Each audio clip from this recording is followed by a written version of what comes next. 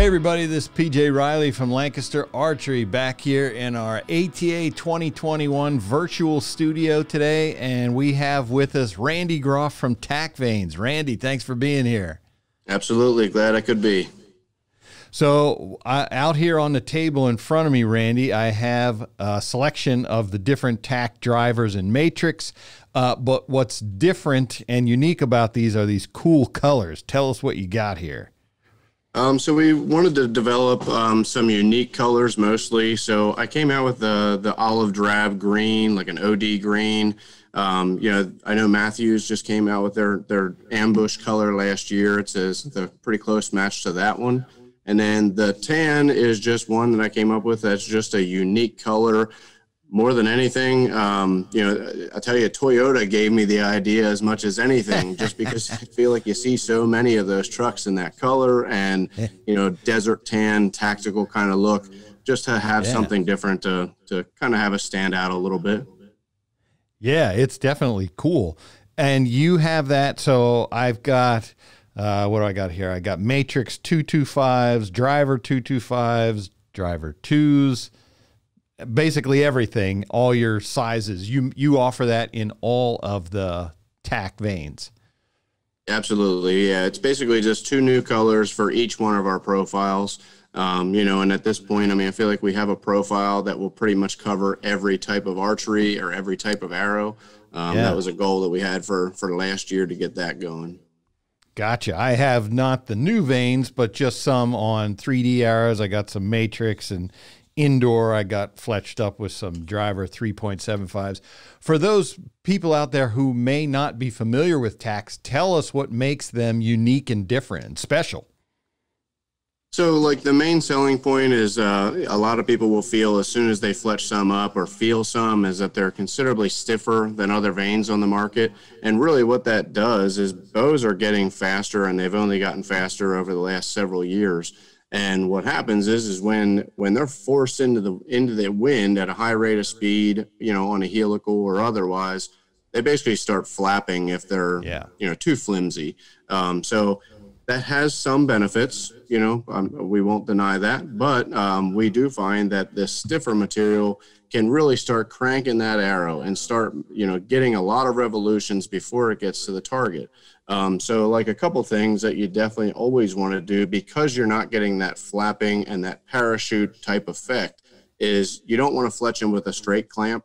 You know, that's not going to work. You want to definitely fletch them with a helical clamp, or if you're using like a jig, like a Vane Master Pro from Last Chance. You know, I know like Levi, he shoots it on 2 degrees. I generally shot them on 3 degrees with the Last Chance.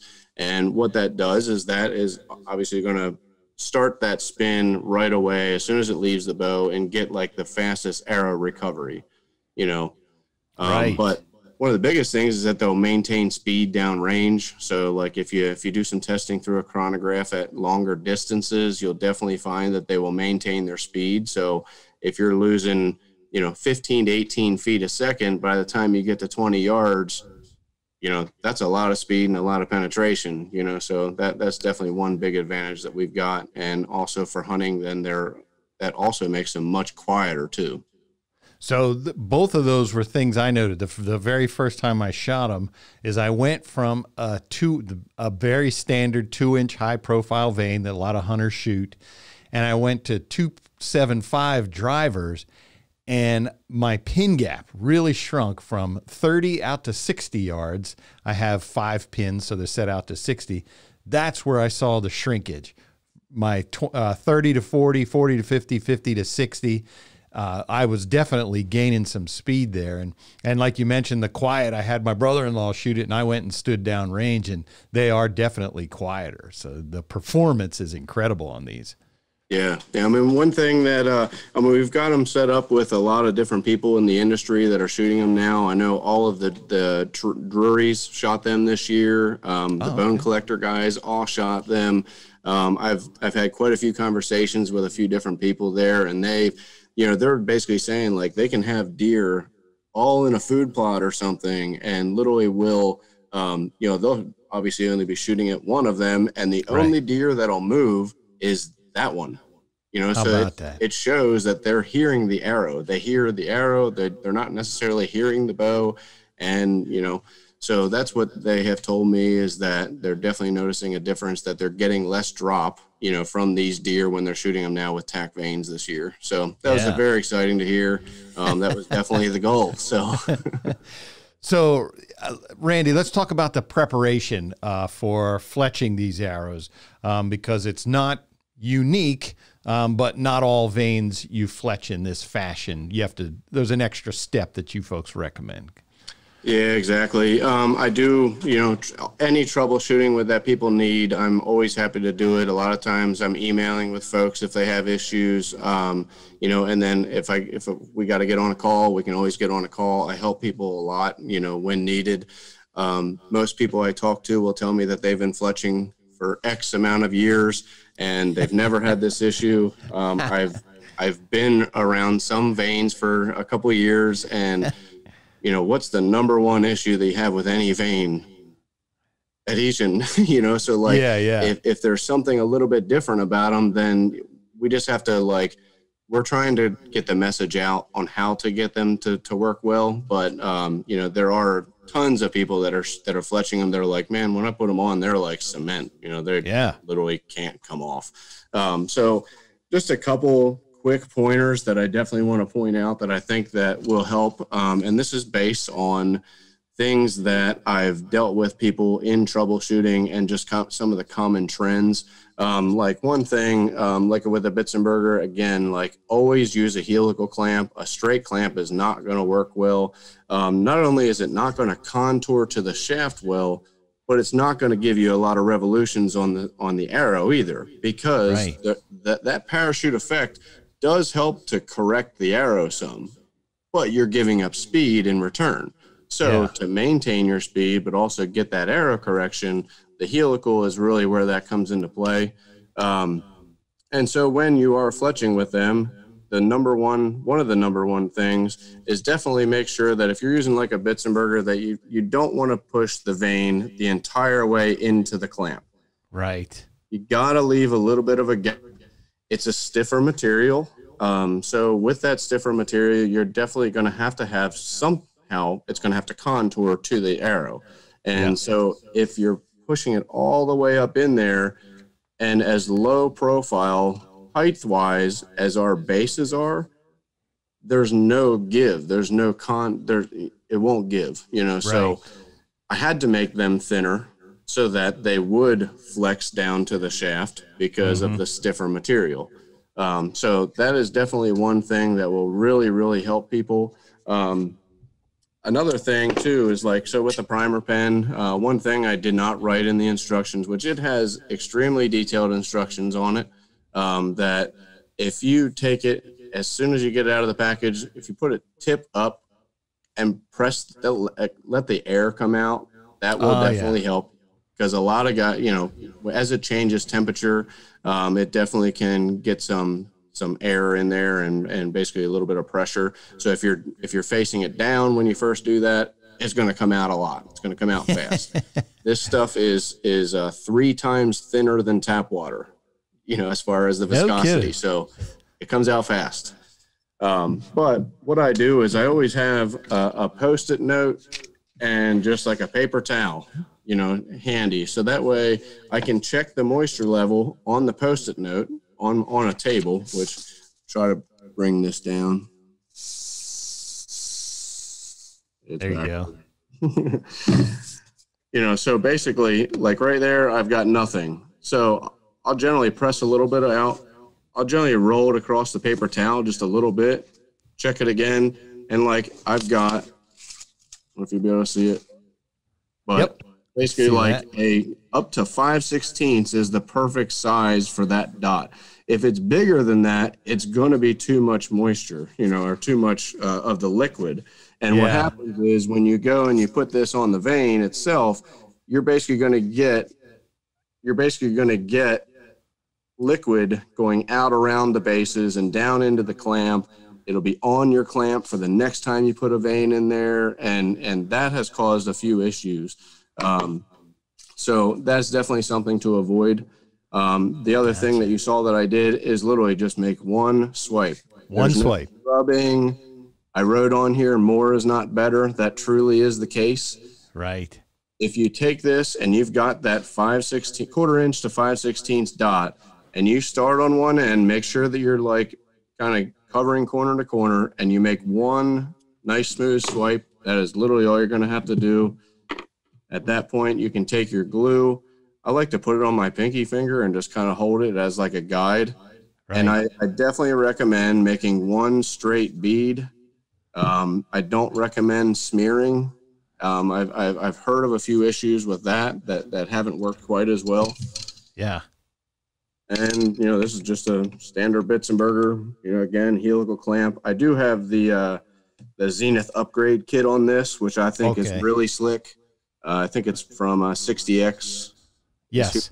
Who promotes those now, So what I do is I do hold some pressure and then also hold the backside, with my knuckles, or once a vein's on there, I'll hold it, on either side of the vein like this, just to give it a little bit of pressure. And then I like to let the jig sit, not touching it, for at least like 2 Mississippi. And what that does is when you're pressing, you're moving, whether you like it or not, you're moving. Yep. So that just allows it to make sure that it's not moving at all, and it's going to be sitting there by itself after you already applied that pressure. And then another key thing, I think, is when you have the right amount of glue, you should have a little bit coming out either side. And so take the Q-tip, roll that Q-tip, and wipe down each side of the vein. And not only does that seem to really seal off the edges, it makes a nice, clean fletch job, Sure. I know I can't stand to have glue all over the place, like I welded them on, Yeah. Well, I can say, Randy, there's nobody who's messier at fletching than me, and I have had no issues using the TAC vanes. They've worked for me. Like you said, you get them on there, they stick like iron. So the process, you went through a lot of steps there, but for folks who are thinking, man, that seems like a lot, it isn't, because if I could do it and not have problems, anybody can. Yeah. It's that simple. I draw it out for this, but I mean, it does not take me long to fletch a dozen arrows, and literally they're on there. I've had a lot of people send me pictures of one vein on an arrow that's just all mangled up. I'm like, what is this? When I first started getting them, and it turns out, here they're grabbing them with pliers and showing like it will not come off. I'm like, oh yeah, perfect. For sure. Yeah. Once they're on there and you got them set, yes, those things are rock solid.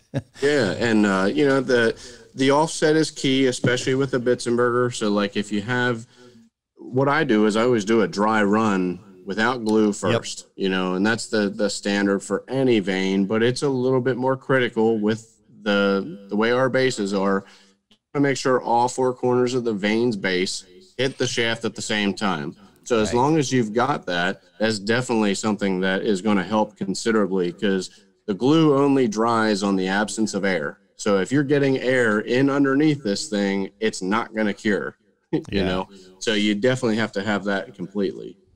So awesome. Great fletching lesson in addition to checking out these new colors from TAC Vanes. We appreciate that, Randy. Yeah, absolutely. Glad to do it.